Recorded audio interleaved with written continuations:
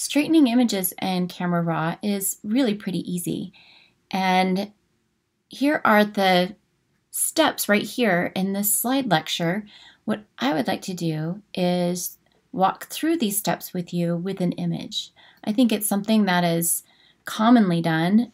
I do it quite frequently because I find that converging lines sometimes bug me, or sometimes, like with this image here, I just didn't photograph it straight on, or sometimes the building actually has some lines that aren't so straight. So this one's pretty extreme here. So I'm actually going to open this image to demonstrate. And again, this is a raw image. So with this raw image, I can just double click and it will launch automatically in Camera Raw first. So the easiest way to do this is using the tools, and the specific tool is going to be the transform tool.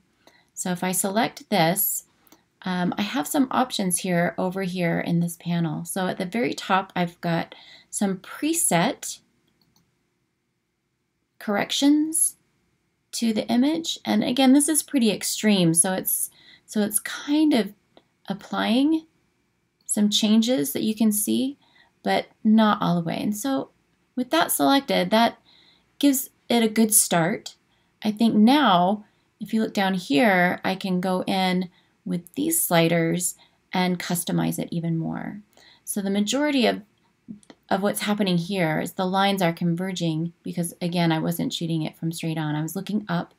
So from a vertical transformation, I want to straighten that out. And while I'm doing that, I would like some guidelines. So down here, if this isn't already showing up for you, you can activate a grid. And a grid is nice, so you can use that as that guideline to help you out and make sure that you really perfect the correction or make it as perfect as you think it needs to be. Okay, so there, that looks pretty good. There's a little bit horizontal adjustment that I'd like to make. And then I would like to rotate a little bit. And that is looking much better. It's looking much better, but you notice with these changes, they are pretty extreme. I'm ending up with some transparent areas here. There are a couple things you can do. If you notice down here, there's a scale slider. So I can zoom this in and crop those out. I could go use the crop tool.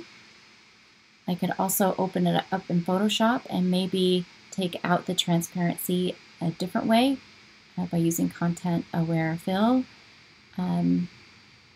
Anyway, there are a couple of different options for you to do from this point. So with that done, I just want one more little adjustment to line up that line at the top. And I think this is good to go. So with this, again, I can open it in Photoshop and it would apply those images to the Photoshop document that I open. Or I can select done and it closes in Bridge, and that symbol is the instructions, the Camera Raw instructions that are being applied to the image.